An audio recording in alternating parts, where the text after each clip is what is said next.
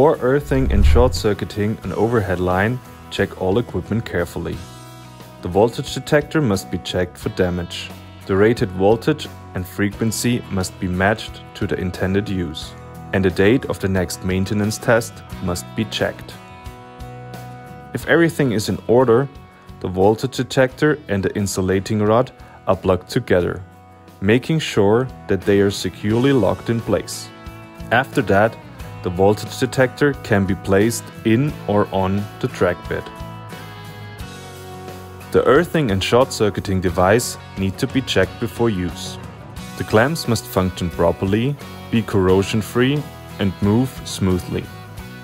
Additionally, the clamps should be fully opened to facilitate attachment to the rail and contact wire later on. The earthing rope must be checked for any discoloration or damage to the insulation before use. If there is even the slightest doubt about the proper functioning of the voltage detector, earthing and short-circuiting device or earthing rod, do not use them. To attach the rail earthing clamp, the track ballast under the rail is removed. Any dirt on the rail should be also removed.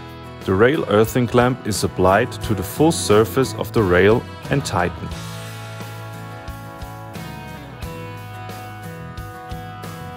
Now check the earthing rod.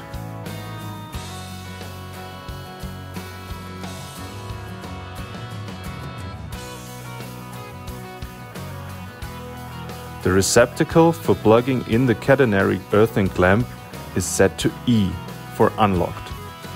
Then the bar is extended and fixed at working height.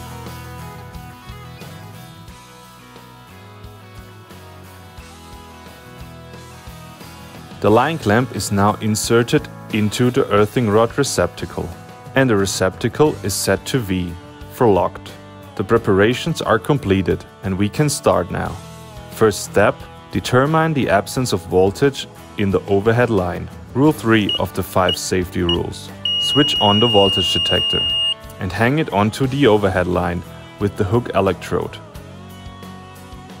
The green light signals that the overhead line is voltage free. If the test shows that the overhead line is live after all, the voltage detector lights up red and gives an acoustic warning. You must stop at this point. When there is no voltage present, the line clamp is now brought up to the contact wire and fastened.